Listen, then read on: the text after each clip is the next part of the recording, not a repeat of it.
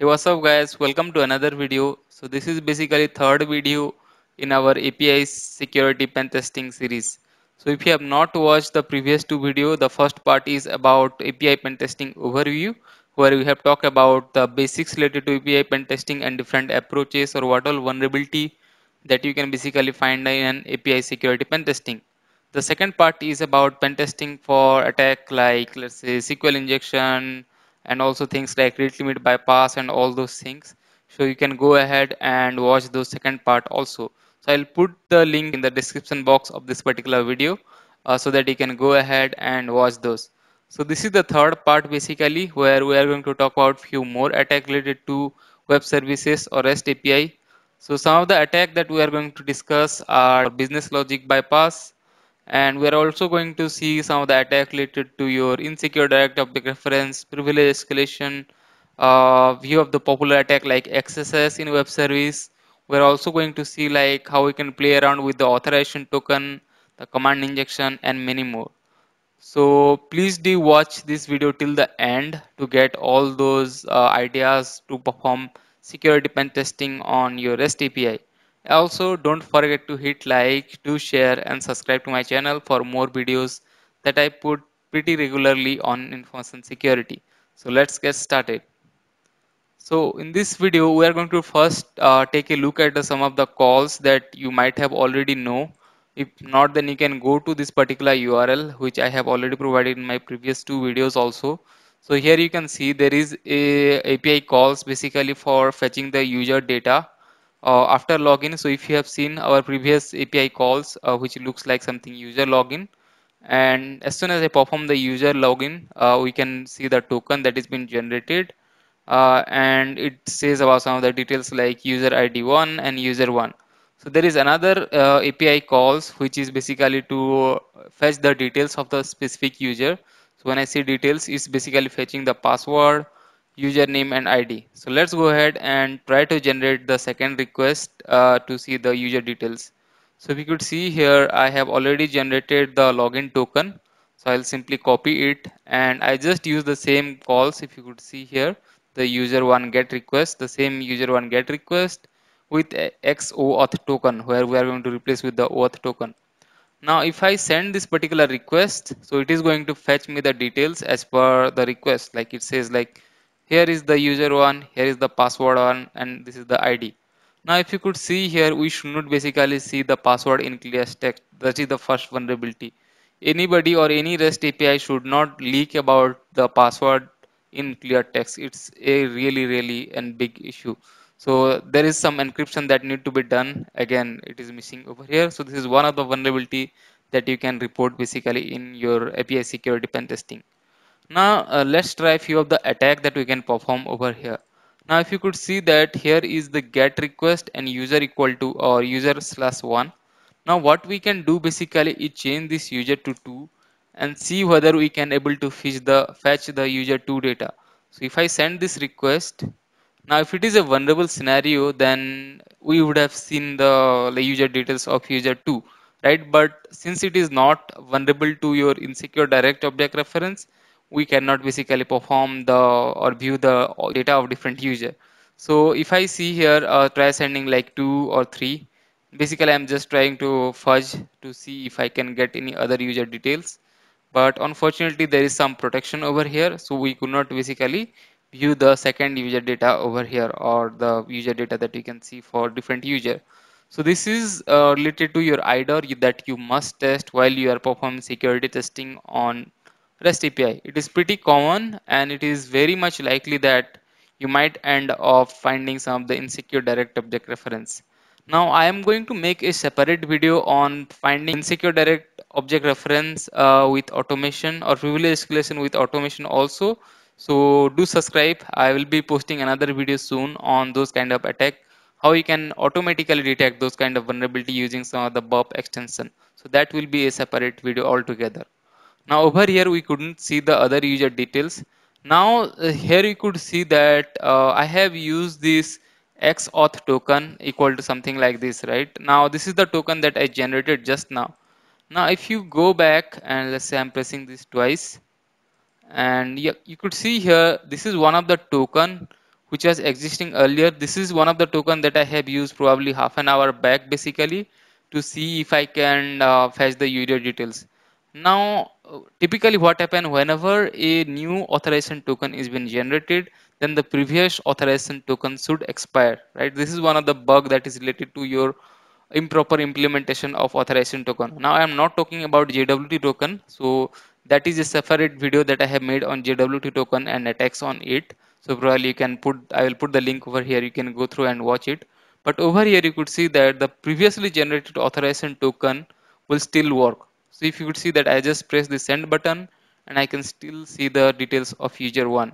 But if you see here, this is the newly generated authorization token, and if I send with that particular token with the next request, if you could see here, then I can still able to fetch the user details. Now this leads to another vulnerability, that authorization token or the previously generated authorization token is not expiring, because as I said, typically there are some time duration some of the time. If not, there should be some mechanism to handle this authorization token properly. So if there is time limit, then it should expire within, let's say, 2 to 5 minutes. If there is no such time limit is present, then the previous authorization token should expire as soon as you generate another authorization token. So this leads to another vulnerability that you can basically report in your API security pen testing. Now I have tried really very hard for finding out some of the issues related to insecure direct object reference over here, but unfortunately it is not applicable. But you can definitely try that in your application. It might happen that you will end up getting some of the vulnerability like insecure direct object reference. Now with that, let me talk about one of the another vulnerability which most of the time people get confused or related to privilege escalation.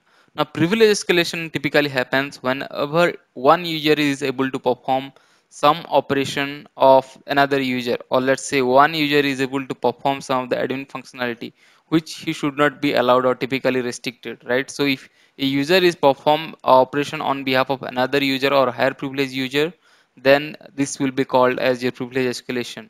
Now there are horizontal privilege escalation and vertical privilege escalation, so it depends on type. So if the user are of same level, then you will have, it will be called as horizontal privilege escalation. Now if a regular user is able to perform some of the operation of the admin user, then it will be called as your vertical privilege escalation. So again, these are another different topic. As I said, I will make a separate video on IDOR and privilege escalation using Burp suite extension also. So that time I will give you example. So yeah, right now if you could see that we have not able to find out privilege escalation. However, let's see few more vulnerability that we can do over here. Now if you could scroll down, then you can see basically there is one of the request which clearly speaks about the uptime, right? Talking about what is the uptime of the server. So the request goes something like this. It's like a simple get and uptime slash s. So let's try generate this request. So what I am going to do is I'm going to send this to repeater again, and I'm going to name it at uptime. And this request is pretty simple. And yeah, I don't think we even need this authorization token as per the request that has been given to us. If I send this particular request, you could see that uptime hyphen s the command that has been ran, and this is the particular output that we can see basically. Now let's see what all attacks that we can see. The one of the crucial thing that you can see over here is the content type is text plus HTML. This is really interesting, right? So what I can do over here basically is, instead of providing this s, I can try injecting some of the different values. So I'll start with attacking the XSS attack and see we can perform few of the more attack. Now if I type XSS right here, then it says like uptime hyphen XSS, which mean I can basically go ahead and try any XSS payload over here, and if I am lucky enough, then it will work. Now to try this XSS attack, what I am going to do is I'm going to inject some of the very common payload. Now if you don't know about this payload, then you can always go ahead and Google like XSS payload and simply press enter. Now it will take to the XSS payload list, one of the pretty popular XSS payload list, where there are a lot of different payloads are already mentioned. You can pick any one and basically try and see whether those are going through or not.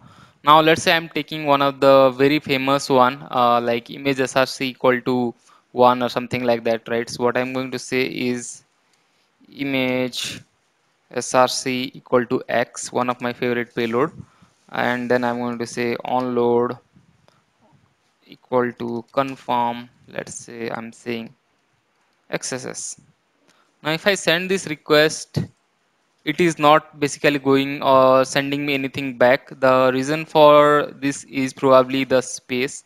So let's try converting the URL those spaces or the white spaces. Now for white spaces the code is %20. Now if you are someone who don't know basically for this %20, then you can go to this decoder option and put a single space and say encode as URL. Now you could see that this is %20. Instead of space, I am just going to add this %20, right? Because the application is not allowing me to inject this space. Now if I can see, this is basically running my payload and this is the response that I can see. Now another things to look over here is, okay, this should work basically because I am successfully able to balance this XSS payload. So now let's try with the browser and see if it is working or not. So I'm going to say request in browser, copy, and I'm going to just say over here like this. Now if you could see that it has slightly broken, let's inspect the element and see, okay, so why it is not working. So what I am going to do is basically add a semicolon and see if it is working, because this is what should be the proper payload look like. I'm going to say request with browser with original session, and let's go ahead and see this. Okay, so it is again breaking, it is not properly running. So let's go ahead and change this event handler from onload to, let's say, on error, and see if it is working. ERROR, and let's try send it with browser, original session, the same steps, and see. Right now you can see this particular payload is working because that was on load event handler. Now if I change to on error, then this thing basically worked. I was just doing a tiny mistake, which is fine, sometime it happens. So if you see my part 1 video where I have talked about SQL injection vulnerability, so just like that we have taken one more example to see you showcase you the XSS vulnerability. Now the XSS was possible, the only major reason for this is your text class HTML. Now if you could see over here in the user data view request content type, it is coming it as an application slash JSON. That is the major reason why the response is not able to make you an XSS execute. Now if I try, let's try do these things because sometimes this thing work. Now if you change the content type to, let's say I'm saying it to text plus HTML, if it is a vulnerable scenario or if this is not been validated properly, then you might end up finding XSS. But right here it is not working, but sometime it work by changing the content type. You might able to get an XSS. This typically works in some of your XSS challenge. I guess in HackerOne there was a challenge recently which has been conducted, I guess, on 31st of July of 2020. So there it has this kind of challenge where you can modify the content type to from application slash JSON to text slash HTML, and it was accepting and giving you an pop-up or the XSS was running successfully. I think for that the hacker or the researcher got, I think, 200 USD or something. Now, some of the people might ask, actually, can we control the content type while sending the request, right? If it is content type is like application slash JSON, can we content that content type to text.html from a browser point of view or in a real life attack? So that is a very interesting question. If you know the answer, please do write in the comment box. If you don't know, then please just wait. I will make another video on that, like how you can perform this kind of logical attack to bypass some of the scenario. Now there are some of the precondition obviously need to be met, like one of the example I would say, like the content types, if you after changing from application slash JSON to text slash HTML should work. So yeah, there are some of the preconditions that need to be met, but you can do that. That is really possible. Now, if you look at this request closely, then you can see that there is a parameter that it is basically going through as an command hyphen s, and it is the response it is basically giving.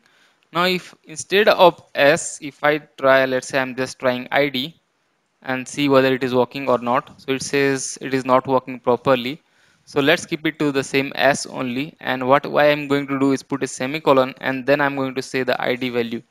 see whether I can make a command injection work or not. So if you could see here, then I can see this user ID value right here, root and 0, right? So this means this is a root user. I can basically perform this command injection. So I have made a specific video on OS command injection. I'll put the link again in the description and this icon over here also, so that you can go ahead and watch this video. It is really nice, again based on your OS command injection, how you can detect, how you can basically find this OS command injection like here we have done. So similar, pretty much similar attacks. So OS command injection is another attack that you can basically try on your like REST API pen testing. Now in our next video, I am going to talk about how we can perform some of the more attack. Those are related to your command injection and other thing. So let me know if you have any other question related to the few of the attacks that we have discussed, and do like in the comment box if you have any other query. I will try make few more videos this week so that you guys get more idea. And thanks for watching. Have a nice day. Thank you. Do subscribe.